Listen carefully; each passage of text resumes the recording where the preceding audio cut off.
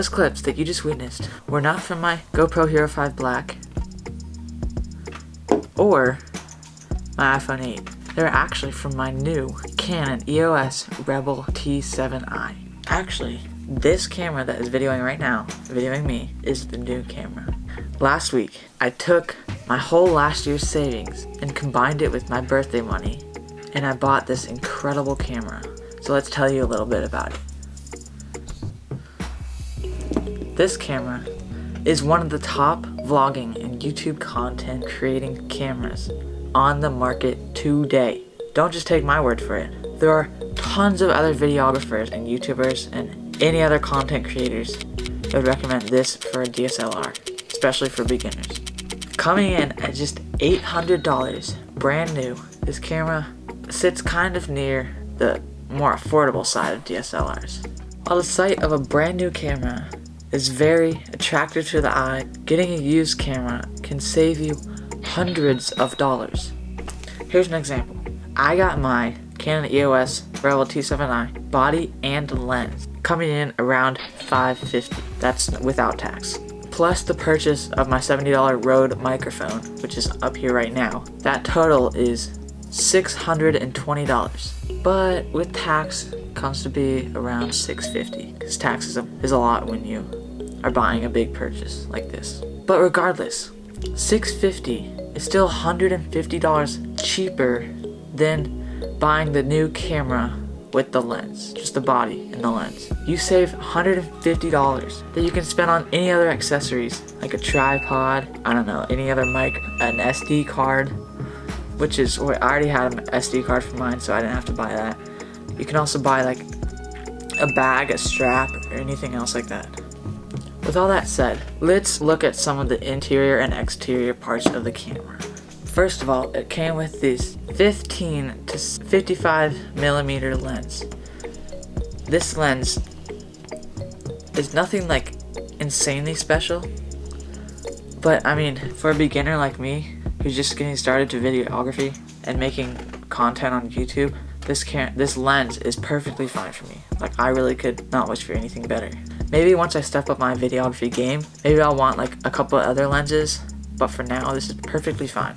Next, we have the actual body. My favorite part about this body is actually the flip out screen on the back. This offers the cameraman slash the person behind the camera to always view what they're videoing slash photographing, like whatever angle they're at. So if they're like parallel with the ground and they don't want to bend down or lay down or anything, all you have to do is flip the camera up and then you can see exactly what you're recording. So that is one of my favorite parts. Next, we have all the controls. So basically, on top, you just have your shooting menu, your on and off button, and the shutter button. Then on the back, you have your menu and info, and your media button, the delete button, and some others that I don't quite know the name of them yet. Lastly, on the two other sides of the camera, you have your SD card slot, HDMI inputs, mic input, and yeah, that's pretty much it on those sides. On the bottom, there's the battery holder and the tripod. Lastly, on the top of the camera, you have the microphone holder and the flash.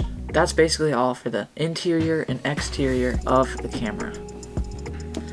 So, to sum up my opinions on this camera, it is absolutely amazing. I love this camera. It's like, I know I'm not being that enthusiastic right now, but I just can't say enough good things about it. There is one issue though, which is not an issue for me, it's an issue for some other content creators. This camera does not shoot in 4K. It only shoots in 1080p. It's not an issue for me as of right now, but if you're wanting to create 4K videos, then I would not recommend this camera because it has no 4K option in video. I absolutely love this camera. Like, I'm in a YouTube bass fishing tournament right now, and you guys will see the video sometime in like mid-January, I think. So just a couple weeks away, you'll see the video. And I've already used this camera multiple times. Like, every day I've gone out for this tournament, and I'm not going to tell you anything about the tournament because that's for the tournament video, but yeah, I was just going to tell you that I've used this camera so many times. I've used it every day since I've got it, which is like a week and a half ago. And I'll also put a couple links where you can pick up one of these cameras or order one of these cameras in the description,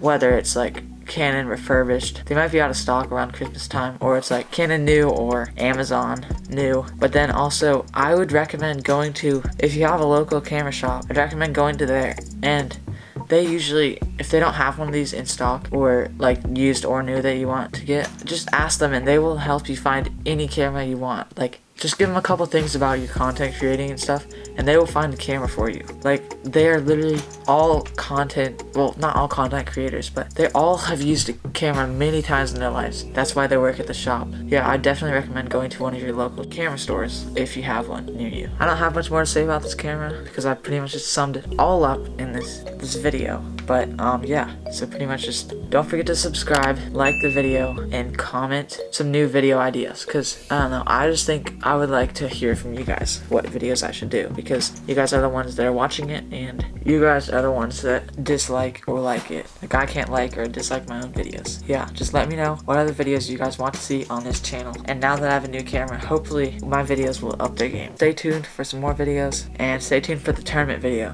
that's coming out sometime in January, like probably mid-January. Adios.